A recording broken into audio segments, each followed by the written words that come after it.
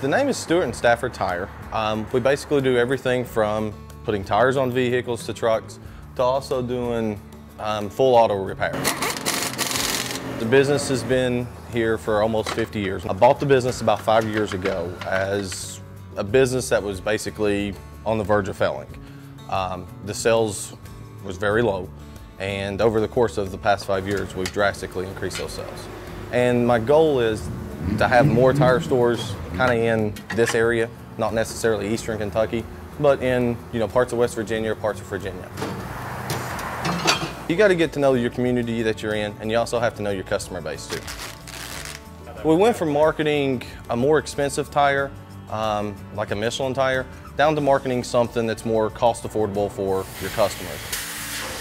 In Eastern Kentucky, coal business is basically a lifestyle, and most of your coal miners, when coal business went down, got laid off. So instead of them spending an $800 set of tires, we would actually push our market towards more of a $400 set of tires, something more affordable. So the sales might have changed in the dollar amounts, but the SKU numbers have actually increased. So we bring in, I would say 25% of our business comes in from website scheduling appointments. We have an excellent website. I mean, a very, very well-designed website that Michelin actually did for us. We partnered with Michelin to do the website. You can actually, it's iPhone compatible. You can actually sit there and order tires from your iPhone. You can schedule appointments from your iPhone. You can actually diagnose your car from an iPhone. You can go in and just kind of troubleshoot what's going on with your car, and it'll tell you possible causes to diagnose the vehicle. So the website was a big help.